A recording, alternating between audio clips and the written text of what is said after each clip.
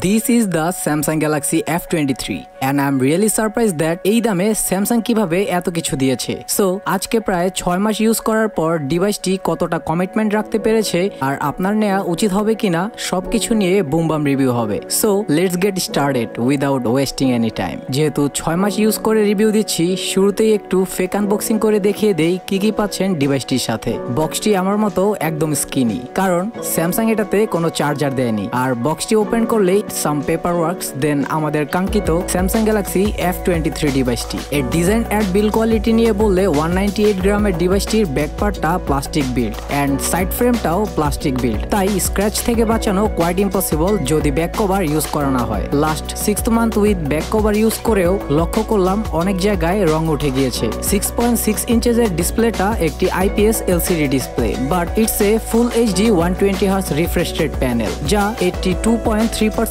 Screen two body ratio. ডিসপ্লেটি multi-touch support করে and display resolution 1080p × 24008 pixel R display density 400 ppi। এখন আসি ডিভাইসটি performance বা হার্ডওয়্যারে। কোয়ালকম স্ন্যাপড্রাগন 750G প্রসেসরটি ইউজ করা হয়েছে ডিভাইসটিতে। এই প্রসেসরটি নিয়ে যদি বলি, মিড রেঞ্জে গেমিং এন্ড মাল্টিটাস্কের জন্য 750G চিপটা একটা ভালো মানের চিপসেট, যা একটি 8 nanometre architecture build processor and চিপসেটটি 5G হওয়ায় বিডিতে আপাতত বেনিফিট না পেলেও সামনের বছর থেকে 5G এর মজা উপভোগ করা যাবে। এখন পারফরম্যান্স বলতে আমরা গেমিংকেই বুঝি। সো এটা দিয়ে কল অফ ডিউটিতে ভেরি হাই সেটিংসে 50 to 60 FPS এ গেম খেলা যাচ্ছিল, হাই এন্ড ম্যাক্স সেটিংসে 60 FPS এ গেম খেলা যাচ্ছিল। আর যদি পাবজির কথা বলি, ডিভাইসটি দিয়ে ম্যাক্স হাই HD সেটিংসে গেম খেলা যাচ্ছিল, যাতে 30 FPS পাওয়া যাচ্ছিল, বাট আল্ট্রা ব্যালেন্সড গ্রাফিক্সে 40 FPS পাওয়া যাচ্ছিল। AnTuTu বেঞ্চমার্ক রেজাল্টের কথা বললে 3.5 লাখ প্লাস স্কোর আসে, which is not bad. ব্যাটারিতেও Samsung এবার কার্পণ্য করেনি। 5000 mAh এর একটা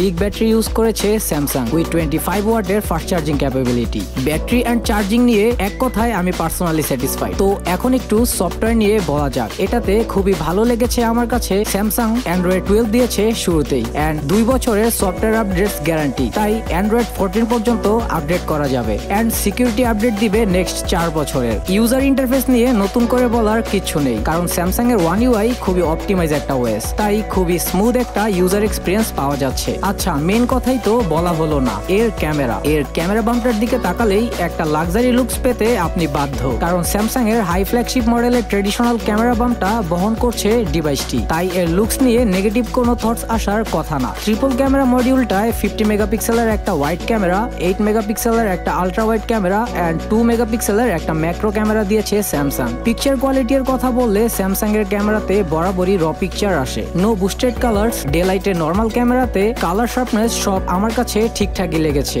আলট্রা ওয়াইডেও এভরিথিং নর্মাল লেগেছে, বাট মাঝে মাঝে কিছুটা শার্পনেসের ঘাটতি দেখতে পাচ্ছিলাম ultra wide লেন্সে। Overall camera quality day লাইটে ঠিকঠাকই আছে এই বাজেটে। এন্ড এটা দিয়ে ভিডিও কোয়ালিটি কেমন আসে? হ্যাঁ, এখানেও আমাকে হতাশ করেনি স্যামসাং, কারণ ম্যাক্স 4K 30 FPS এ ভিডিও করা যায় ডিভাইসটি দিয়ে এন্ড ভালো স্টেবল। ফ্রন্ট ক্যামেরার কথা যদি বলি, এটায় 8 মেগাপিক্সেলের একটা ফ্রন্ট ক্যামেরা ইউজ করেছে স্যামসাং, যেটা দিয়েও খুবই সুন্দর পিকচার আসে। কালার টোন এন্ড শার্পনেস খুবই অ্যাকুরেট বলা যায়। So that's all for today and thanks for watching me guys. আল্লাহ হাফেজ। ও হ্যাঁ, সাবস্ক্রাইব করছেন তো?